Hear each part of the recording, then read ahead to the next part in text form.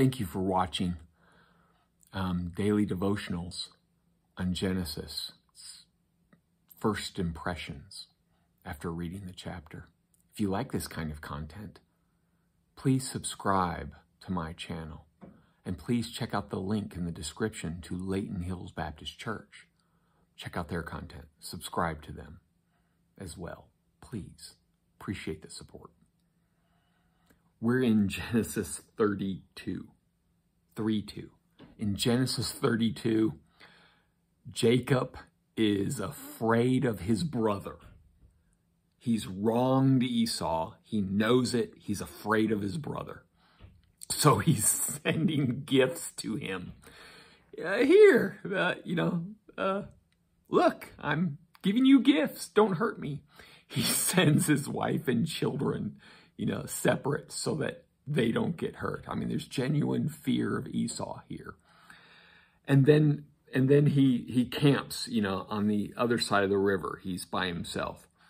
And you have this huge event. And this is the point of the chapter.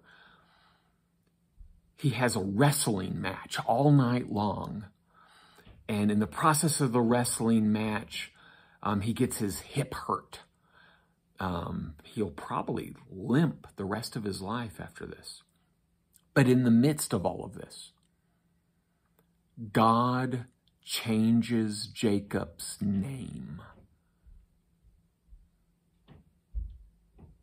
So it's almost as if Jacob was wrestling with a physical manifestation of the divine, whether it was an angel or a theophany or a Christophany, you tell me.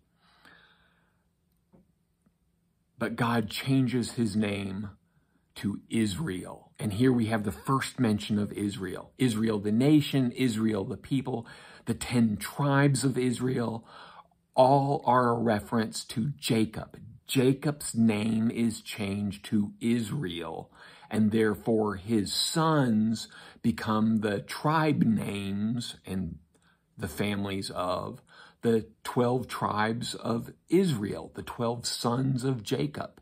And Israel in Hebrew means he who wrestles. That's why Jacob got his name changed. So it's the first wrestling moniker, the first wrestling name,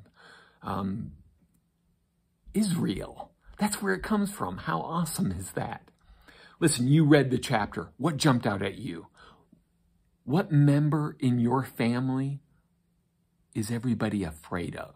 Let's talk about that person in the comments below. If nobody in your family is afraid of anybody, maybe that's you. Let's talk about it.